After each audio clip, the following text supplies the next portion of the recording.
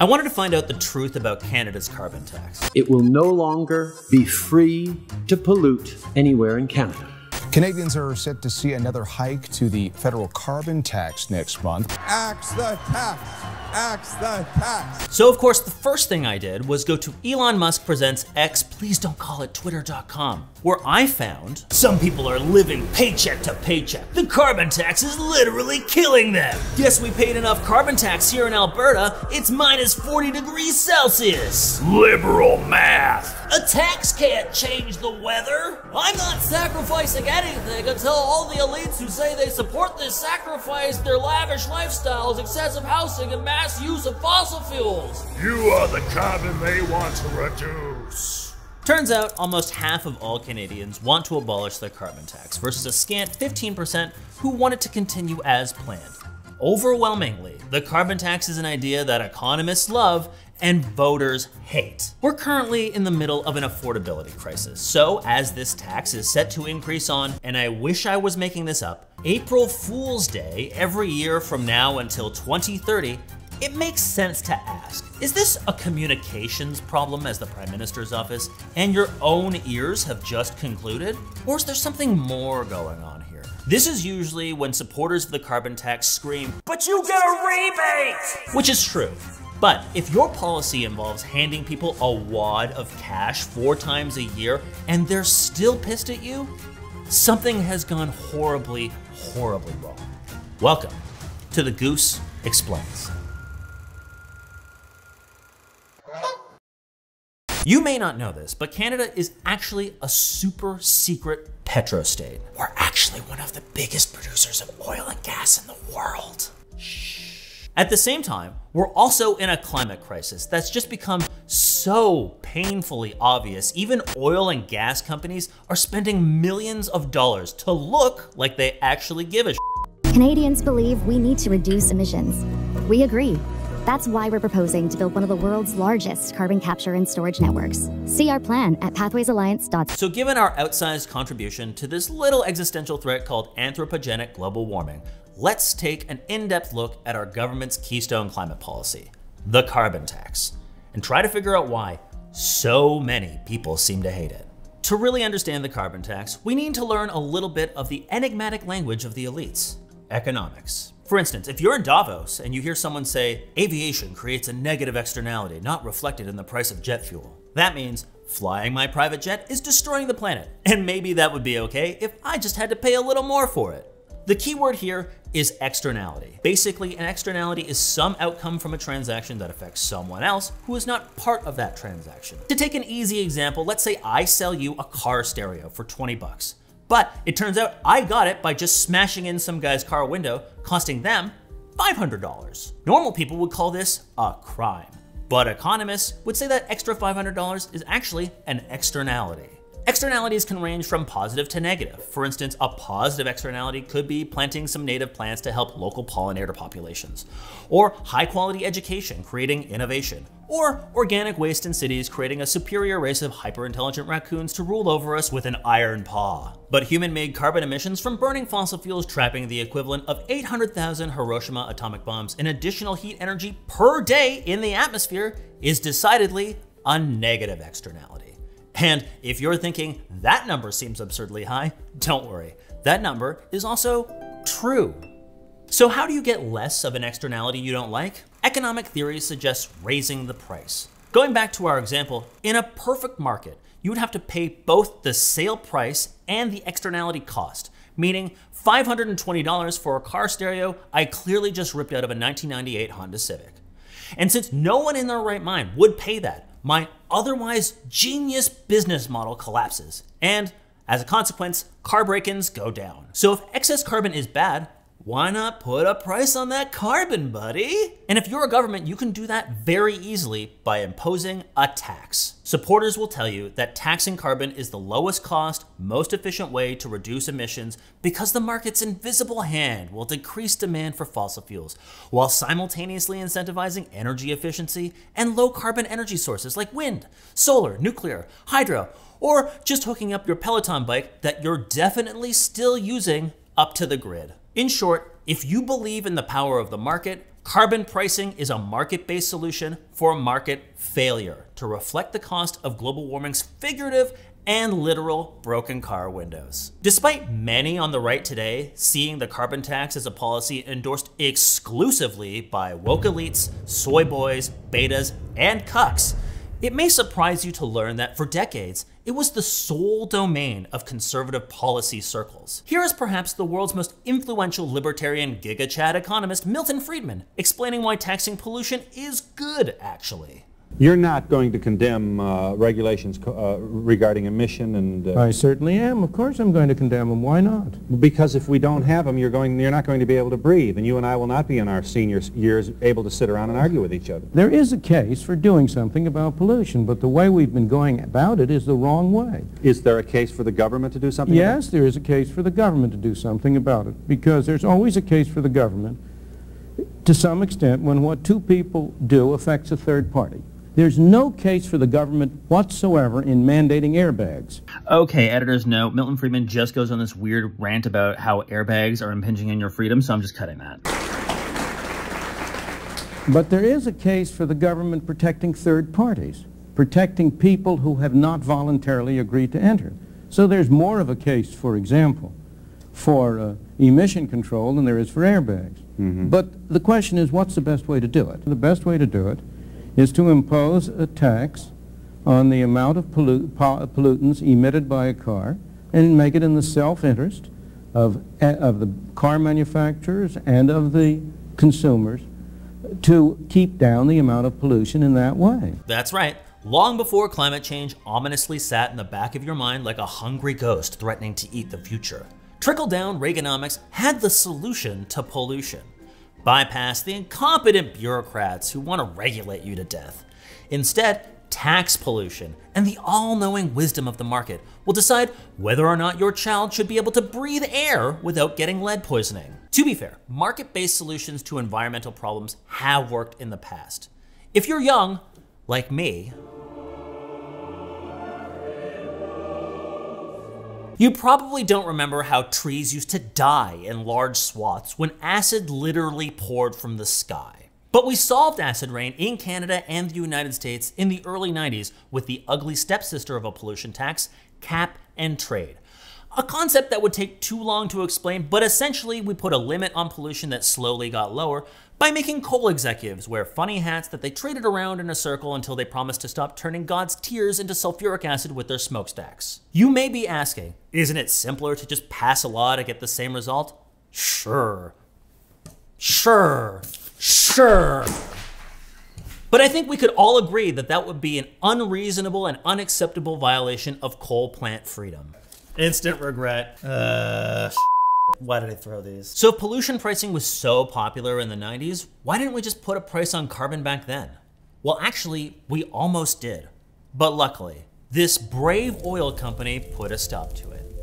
First, a little Canadian history. Back in the late 80s, the Canadian government under Prime Minister Brian Mulroney, rest in peace, introduced the Goods and Services Tax, or GST. Today, the GST is a 5% tax on everything except for a few essentials. Economists supported this move because it replaced a tax on manufacturers, which the public didn't see. The new GST would keep revenues the same, but incentivized more manufacturing, and thus more jobs and more productivity.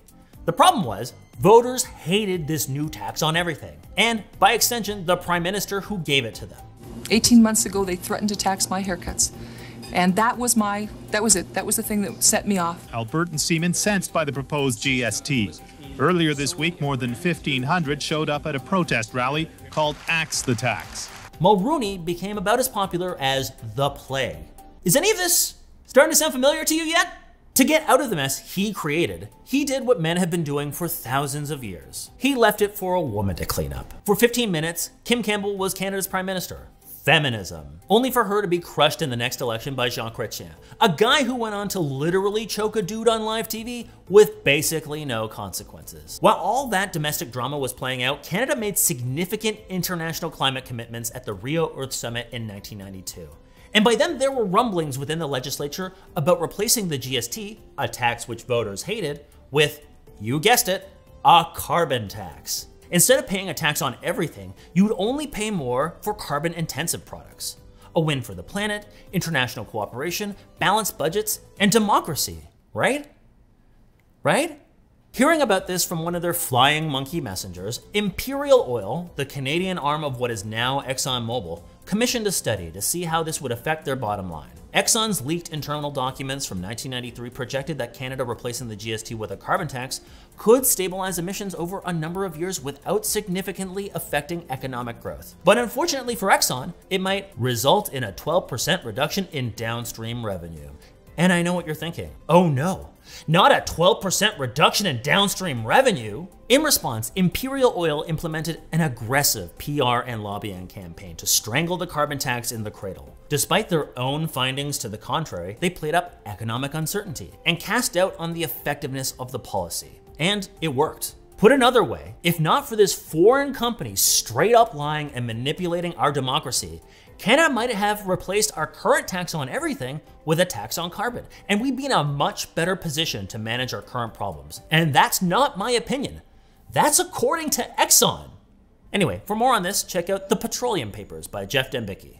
It wouldn't be until 2007 when carbon pricing was finally introduced in Canada, in the province of, wait a minute, Alberta? That's right, 1 year after an inconvenient truth, the strong and free Albertans under the government of Ed Stelmach imposed a $15 a ton carbon price with the Specified Gas Emitters Regulation, or SGERV for short. That was later to be updated to their tier system. And if all of this is news to you, that's because it only affects large industrial emitters, even if it still falls short of the current federally mandated standard. For the record, Quebec also brought in their carbon pricing system in 2007, but like you expect that from Quebec. The table was now set for a bold national carbon tax, and in 2008, Liberal leader Stéphane Dion ran on very seriously a carbon tax and brutally lost. Flash forward to 2017, 2 years after our Stephen Harper era, and the Conservative Party of Canada needed a new leader. So Michael Chong ran on a bold plan to implement a carbon tax and brutally lost. Now, after close to 10 years of Justin Trudeau as Prime Minister and about 5-ish years of his very seriously a carbon tax, he appears to be headed towards this same graveyard of political careers. So, now that us tree-hugging Canadians have our beloved carbon tax, let's talk about how it actually works. First, it sets a minimum floor, leaving room for provincial carbon pricing systems.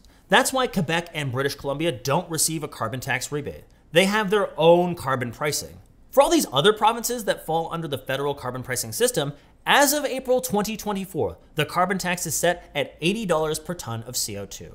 Roughly translated, that's around 17 cents per liter of gasoline and around 15 cents per cubic meter of natural gas. To put that into perspective, a full tank of an evil but warm Ford Bronco SUV is 78 liters. Filling it halfway is about $6.63 in carbon tax. The per ton price rises $15 a year until 2030, when the federal carbon price will be set at $170 per ton, roughly doubling what it is now. Why $170? This comes back to externalities. Basically, economists tried to calculate the social cost of carbon, adding up all the damage that 1 ton of carbon dioxide causes to human health, to the planet, to the economy, and then they were like, oh God, it's $294? That's way too high.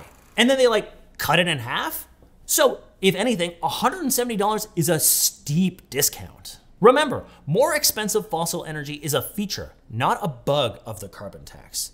But because energy is the lifeblood of the economy, raising the cost of fossil energy too quickly, especially when other countries like China and the United States continue to free ride, has political and economic consequences. It's frankly why we need something like a fossil fuel non-proliferation treaty instead of a free-for-all where we all try to extract the shit out of the planet the fastest and collectively destabilize the physical and biological systems that make organized human life possible.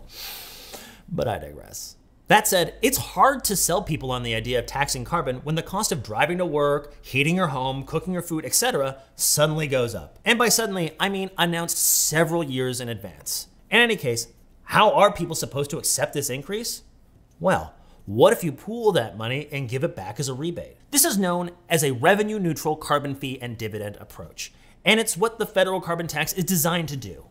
And when they say revenue neutral, that means the money goes back to the taxpayers and the province they live in. Rebates vary depending on where you live. Rural communities get more than cities, and the size of your family. More kids, more money. There are lots of online calculators to see exactly how much you get, and I'll leave a link in the description for you. But of course, as the tax increases, so does the rebate. So yes, technically, I shouldn't be calling this a carbon tax because it's properly a revenue neutral carbon fee and dividend. That said, I'm just gonna keep calling it a carbon tax because with all of the time I save by not constantly repeating revenue neutral carbon fee and dividend, I get to tell you a neat fact about who actually first proposed the idea. This engineering professor from MIT who invented the recumbent bicycle, aka the bike Squidward rides. Carbon tax, neat fact. Which brings us to where elegant economic theory meets the messy real world of money and politics. Economic models typically assume human beings are perfectly rational. But if you've been keeping an eye on the housing market, aka Canadian Bitcoin, you already know that humans are deeply irrational. Back in 2019, when the government first started rolling out the carbon tax rebates, you didn't get your money directly. Instead, that money was given as a tax credit. Meaning when you filed your income taxes, your Canadian Climate Action Incentive would be lumped in with your entire tax refund or subtracted against what you owed. This cut down on administrative costs, but unless you're a weird nerd like me, you probably didn't even know you were receiving a climate action incentive to begin with. Great job, team. Keep up the good work. Realizing incentives only work if you know you're getting them, the government switched to direct deposits. But now vague wording from the banks, including Deposit Canada, Canada Fed, and DN Canada Fed make it difficult for people to identify what this money really is. Polling suggests that 1 week after the last carbon tax rebate went out, 51% of Canadians didn't think they got a rebate, which they almost certainly did. And that's kind of a problem. This is why anyone seriously looking at this issue has concluded, like my friend Hazel Thayer suggests, the best way to distribute the carbon tax rebate is through money gun. Ah! Ha ha! Ha! Come on, buddy. Wow. Make it rain. 5 minutes of cleanup later. Is through money gun. Oh, this is, yeah. 15 minutes of cleanup later. On top of this, a little over half of Canadians believe they pay more carbon tax than they receive in the rebate, which is yet another problem considering the government keeps saying 80% of people make more from the rebate than they pay in the tax. The policy is designed so that the top 20% with their higher carbon lifestyles like bigger houses, more cars, more flights, pay more, while everyone else, statistically, is supposed to be better off than without the tax. It's effectively a carbon wealth transfer. So I get why rich like W. Brett Wilson, the former oil financier who left Canadian taxpayers to clean up his abandoned wells turned minority owner of a hockey team named after his haircut, absolutely hates the carbon tax. But given the numbers, you would think more people would be happy to take money straight from the pocket of Dragon's Den's certified cast member. Because according to the Nonpartisan Parliamentary Budget Officer, or PBO, roughly 80% receive more than they pay in most provinces. Now I have to tell you that there are two major asterisks on that figure, which I'll get to in a moment. But for now, there's an element of human psychology at play here in the perception of the fairness of the tax. This study from Nature looked at how people perceive the value of their carbon tax refunds in Canada. Surprisingly, they found Canadians who learned the true value of their carbon tax rebates were significantly more likely to perceive themselves as net losers, even though most Canadians are net beneficiaries. In other words, evidence of the benefits made people more likely to believe they're getting screwed, not less. The study's authors explore several reasons for why this may happen, and the best explanation seems to be exposure to negative ads about the carbon tax and partisan affiliation, as respondents who report having voted for the Conservative Party were more likely to underestimate their rebates even when exposed to information about their true rebate amount in our survey experiment. So if we're at the point where doing the carbon tax math makes more people pissed off, even though they're probably making money from the rebates, you have to wonder, how does anyone have a hope in hell of selling this idea to the public? It's not like this policy is exactly intuitive. If it were, I wouldn't have to spend like 100 hours of my life making this video for you. Now for the first asterisk I mentioned. Remember, with just the carbon tax, the PBO says about 80% of Canadians receive more from the carbon tax rebate than they pay, and it's revenue neutral. But if you go to Pierre Poilievre's Axe the Tax website, you'll find statements like, Parliamentary Budget Officer report proves that the carbon tax will cost most households more than they ever get back. And weirdly, that's also true. That's because the PBO's economists chose to model a counterfactual world in which no climate policy was implemented at all, and then extend that out until 2030. Whatever the difference their computer models showed was called economic impact, which personally feels unrealistic, considering doing nothing about an existential threat isn't exactly the best basis of comparison. That's a little like getting stabbed and the doctor telling you that recovering from the surgery will mean you probably won't be able to work, so you'll lose money. Of course it will, but none of that will mean anything if I f***ing bleed to death. I'm sounding like too much like John Oliver when I do that. Of course it will. Of course it will, but none of that f***ing matters if I f***ing bleed to death. But wait, isn't the carbon tax raising the cost of everything? Technically, yes. According to the Bank of Canada governor, the tax is responsible for about 0.15% of the inflation we've seen. But frankly, that's well below the other causes of inflation like oil and gas price shocks, a real estate squeeze, and of course, Galen Weston. He may have stepped down as CEO of Loblaws, but deep down, we all know this billionaire business twerp is secretly sneaking into grocery stores at night with a price gun like a greedy little grocery gnome to give us bangers like these. $20 for sliced cheese, $6 for a single roll of paper towel, $10 for some sad orange slices in a plastic tub. Are you serious? Are you sure you wouldn't rather my left kidney instead? The second asterisk has to do with our old friend GST. The original Axe the Tax. Turns out you actually pay GST on the carbon tax. Now you may be wondering, why are we adding a 5% tax onto what is already a tax? It's the goods and services tax, not goods, services, and taxes tax. And to that I say, good question. I tried to answer that for you, and the only answer that wasn't, it's all a liberal tax grab, seems to be that it's hard not to collect GST given how prices are all lumped together on your bill. But then I found this residential gas bill online from Manitoba, which seems to take the extra step of highlighting the federal GST on the carbon tax. So at least in this instance, it's not that hard. The stupidest part about this whole thing is that it completely contradicts the claim that the tax is revenue neutral for a mere 5% on a few cents of gas. It's like every day the Trudeau government wakes up, loads a gun with one bullet, and then fires it into their foot and then wonders why they're limping in the polls. How revenue non-neutral is the GST on the carbon tax? The Parliamentary Budget Officer expects the federal government to take in a little less than $500 million in additional GST revenues from the carbon tax, or about 8 Arrive Can apps. And that's not even the only sales tax collected on the carbon tax. Depending on where you live, there's probably a provincial sales tax, PST, or harmonized sales tax, HST, on top of that, which can be even higher than the GST. As a quick example, the Ontario government received more than $140 million in HST from taxing the carbon tax in 2019 alone, and that number has risen every year ever since. But despite loud and super nuanced opposition to the carbon tax, guys, wake up, smell the coffee. Like, what don't you understand?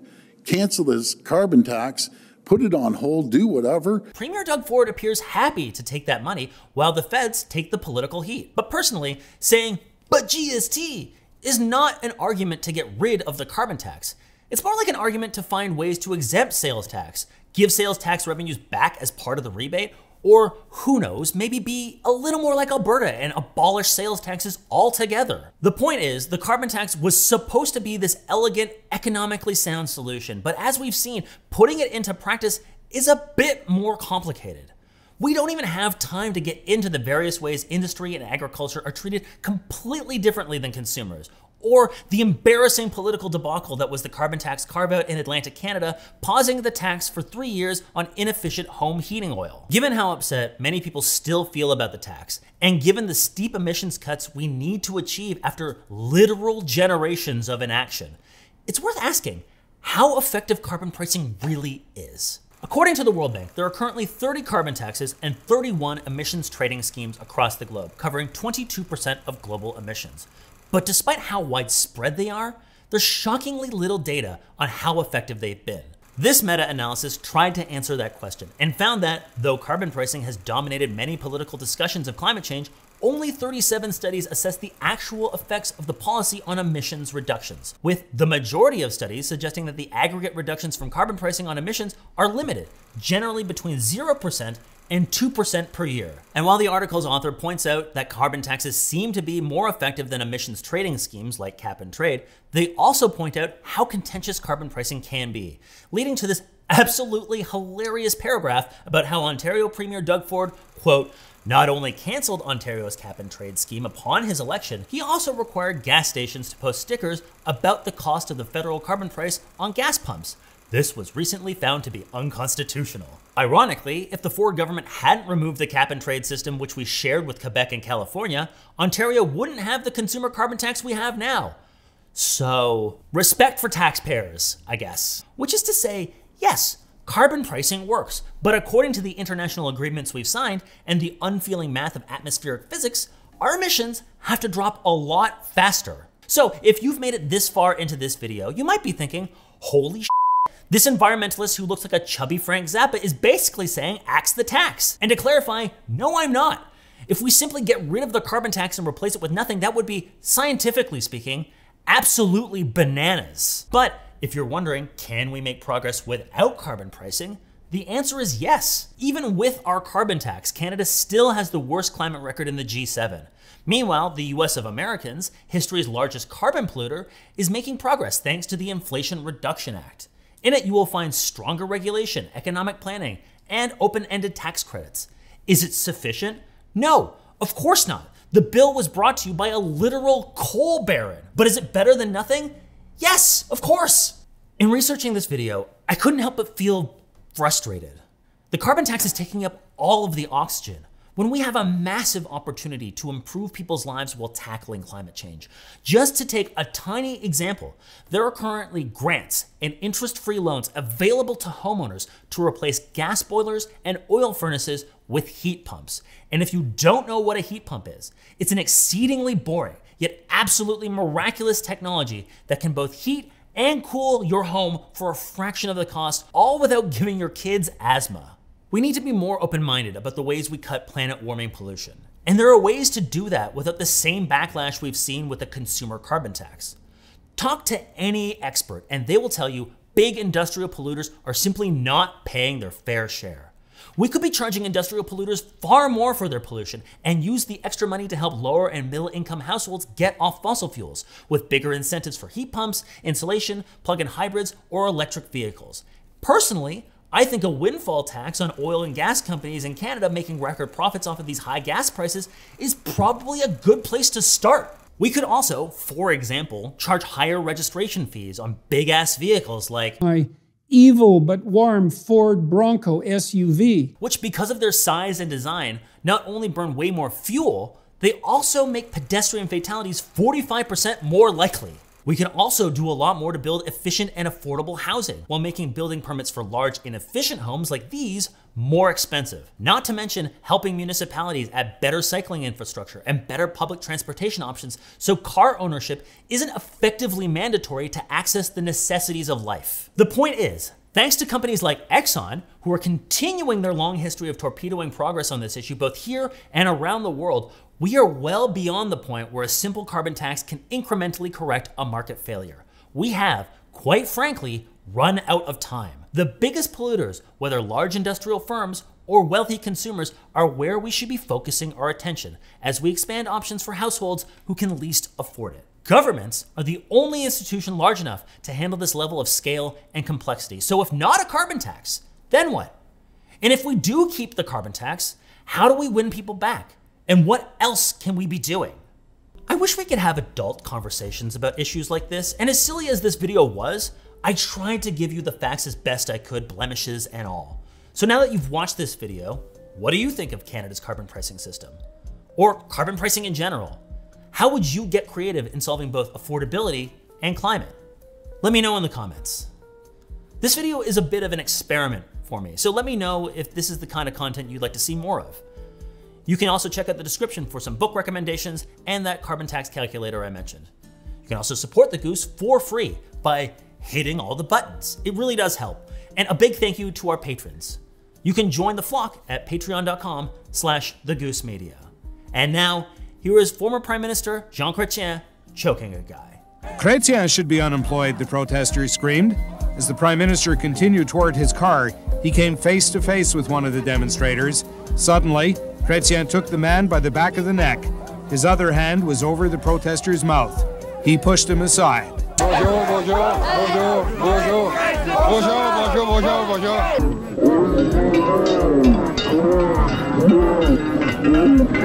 bonjour.